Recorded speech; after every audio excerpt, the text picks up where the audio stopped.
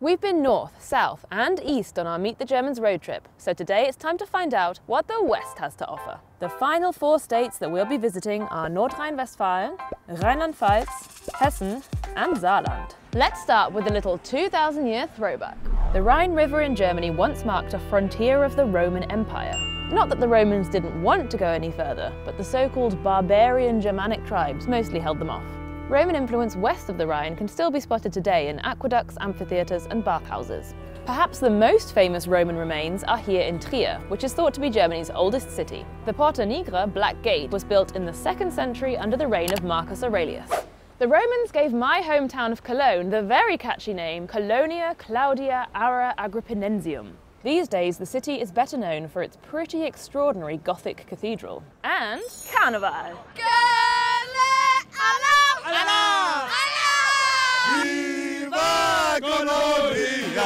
The so-called 5th season kicks off on 11.11, the 11th of the 11th at exactly 11:11 a.m. It rises to a crescendo, usually in February, with a 6-day extravaganza of street parades, costumes, dance performances, music, and plenty of drinking. Traditionally, this was all about letting loose before 6 weeks of fasting for Lent. These days, it's all about Lebensfreude. Spaß haben. Feiern. Ja, Party. Also ist ein Gefühl.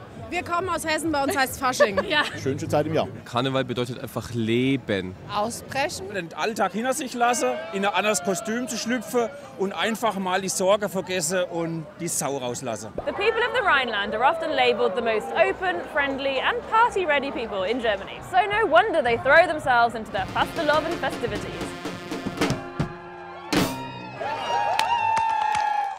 Nordrhein-Westfalen is Germany's most populous state and accounts for 1/5 of Germany's economic output. These days, the main industries are machinery, electronics, cars, plastics and chemicals. But the state was heavily shaped by the Industrial Revolution, coal mining and steel production. The Ruhr area, also known as the Ruhrpott or simply the Pott, was one of the most important industrial regions in Europe. The identity of the Bergmann or miner became a huge part of the region's identity. As the industry continued to grow, so-called guest workers were also brought in from other countries to keep up with demand.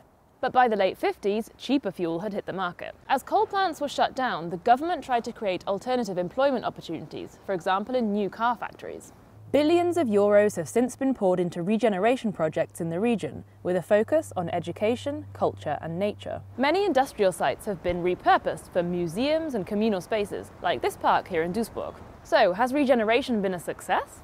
Ich denke schon, wenn man sich anguckt, wie es damals hier aussah, dass alles voll mit Industrie war, was jetzt ja ziemlich grün ist. Ist noch nicht abgeschlossen meiner Meinung nach, weil viele Dinge noch im Prozess sind. Das kulturelle Angebot, ich kann nicht alles wahrnehmen, aber wenn ich sehe, es ist auch im öffentlichen Raum spürbar, es ist was zu sehen, das gefällt mir. Was macht heutzutage die Ruhrpott-Identität aus? Die Vielfalt, was für Nationalitäten wir hier haben. Es gibt viele Kunst und die Leute sind sehr freundlich. Sie sind einfach bodenständig geblieben und identifizieren sich total mit den Fußballvereinen, ich sag mal, mit dem, was hier im Grünen passiert. Ich würde sagen, der Zusammenhalt, das merkt man im Ruhrgebiet auch extrem. German is usually pretty literal, so I really enjoy the rather cryptic names given to many dishes in this part of the country. Himmel und Erd, heaven and earth, is blood sausage, mashed potato and apple sauce. Halve Hahn, half a chicken, is a rye bread roll with a slab of cheese on top. And what about Blindhuhn, blind chicken? That's a vegetable and bacon stew, duh. Herzdrigger is Pfalz dialect for heart pusher, which could refer to the cardiological effect of these meat and potato dumplings, or the fact that locals are particularly fond of this dish. But sometimes the Hessians call a spade a spade. This is the very accurately named Grüne Soße, green sauce. To be more exact, it's a sour cream and mixed herb sauce, often served with boiled potatoes and eggs. As a cider lover, I've also been dying to try another Hessian speciality, Ebbelwoi, literally apple wine.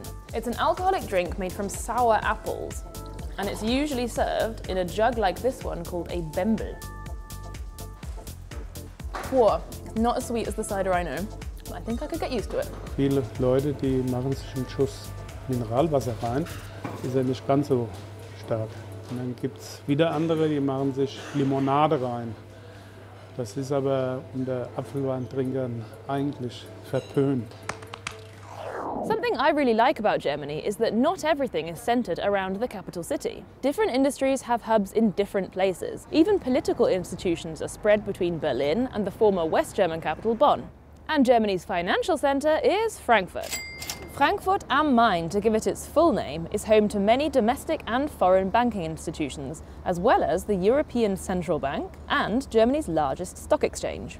It has the country's busiest airport and 18 of Germany's 19 skyscrapers, earning it the nickname Manhattan. Incidentally, here the buildings don't scrape the sky, they scratch the clouds, Wolkenkratzer. But beneath the surface of suits and skyscrapers, Frankfurt has an underground claim to fame as one of the birthplaces of Techno-Music.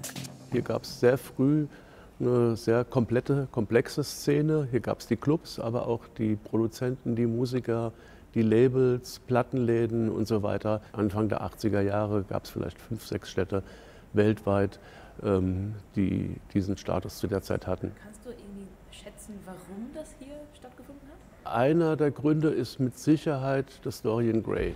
Also in dem Club lief schon immer das Innovativste vom Innovativen. Der war am Frankfurter Flughafen. Allein der Ort, auch die Fahrt dorthin, er fährt also über die Autobahn. Es ist Nacht und der Flughafen ist nachts beleuchtet gewesen. Man hat ihn schon von weitem so pulsierend gesehen. Man ist dazugefahren und dann runter unter den Flughafen gefahren. Das war eigentlich schon, da ging es schon los, dass man gespürt hat, hier passiert heute Nacht was. Über Frankfurt wird nicht mehr so viel gesprochen. Das hat damit zu tun, dass diese Räume, diese Clubs einfach fehlen. Hier gibt es nicht viel Raum. Deswegen wird in Frankfurt auch in die Höhe gebaut. Und wenn irgendwo ein Raum frei wird, die Mieten sind extrem hoch. Deswegen ist Berlin auch heute wahrscheinlich World Capital of Techno, weil durch den Mauerfall haben sich einfach Räume ergeben. Das heißt, die Leute konnten, ob es alte Lagerhallen waren, alte E-Werke, Gaswerke. Mit diesen Räumen kann man auch erst was Neues entwickeln. Und das haben wir hier leider in der Stadt nicht so. If you need an escape from the city, Hessen also has you covered, quite literally. This state and neighbouring Rheinland-Pfalz are both 42% covered in trees. That makes them Germany's most foresty states and the perfect spot for a fairy tale. Einem reichen Manne, dem wurde seine Frau krank, und als sie fühlte, dass ihr Ende herankam, rief sie ihr einziges Jakob and Wilhelm Grimm, better known as the Brothers Grimm, were born in Hanau in the late 18th century and later moved here to Kassel. They gathered folk stories for their fairy tale collection. Hansel and Gretel, Snow White, Little Red Riding Hood, Cinderella. But we're talking the original gory versions, before Disney toned things down. The brothers also played an important part in the development of the German language. Jakob published a book on German grammar, and the brothers later began working on a very ambitious German dictionary. Sadly, they never made it past the letter F. Wilhelm died in 1859 and Jakob 4 years later. The last entry he completed was for Frohteufel, demon. But other linguists picked up where they left off, and the tome was eventually completed about 100 years later.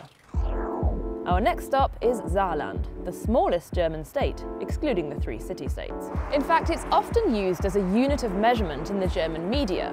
For example, a forest fire affected an area the size of Saarland. For those of you unfamiliar with this unit, it's about the same size as neighbouring Luxembourg. Not all that long ago, this German state used to be essentially independent, with its own constitution, its own flag, and even a very short-lived currency, the Saarmark. Saarland sent its own team to the 1952 Olympic Games and the 1954 Football World Cup qualifiers, where incidentally it was knocked out by West Germany, who went on to win the tournament. This historical curiosity had a lot to do with the region's attractive coal reserves and the 2 world wars. This part of Germany fell under the administration of the League of Nations after World War I. Then it was returned to Germany. Then it was in the French-occupied zone after World War II, when France gave it protectorate status, effectively releasing it from Allied control. But the region's strong connection to Germany remained, and in a 1955 referendum, the people voted to be released from their special arrangement with France. In 1957, they officially joined West Germany. So is this history still visible today?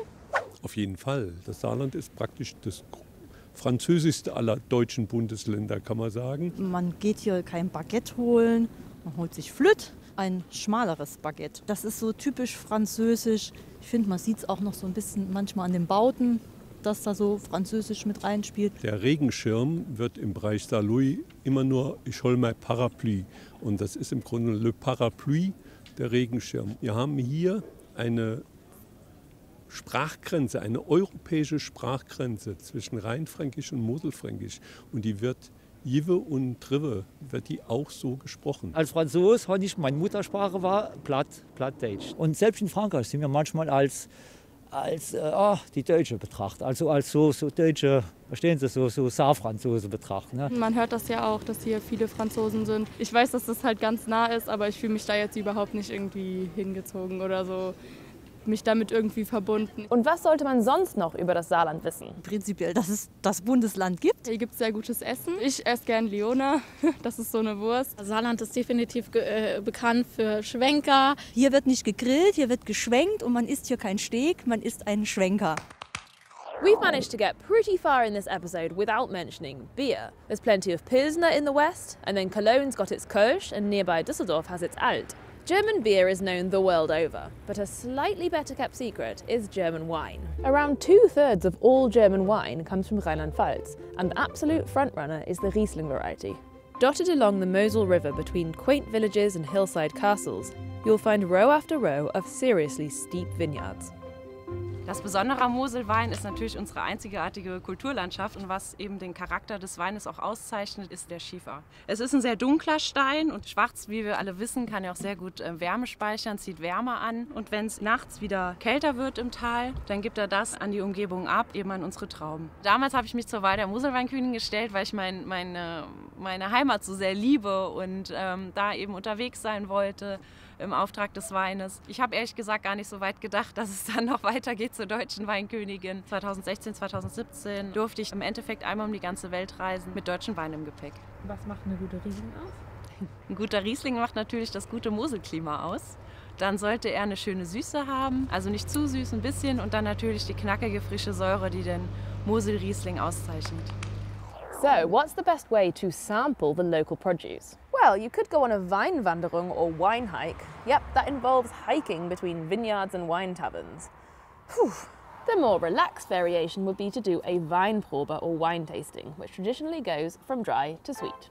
What else do you like about this area of Germany? Leave a comment below. And that brings us to the end of the Meet the Germans road trip. I've loved gallivanting around the country to find what makes each region unique. Do check out the other road trip episodes and let me know what you think. Prost!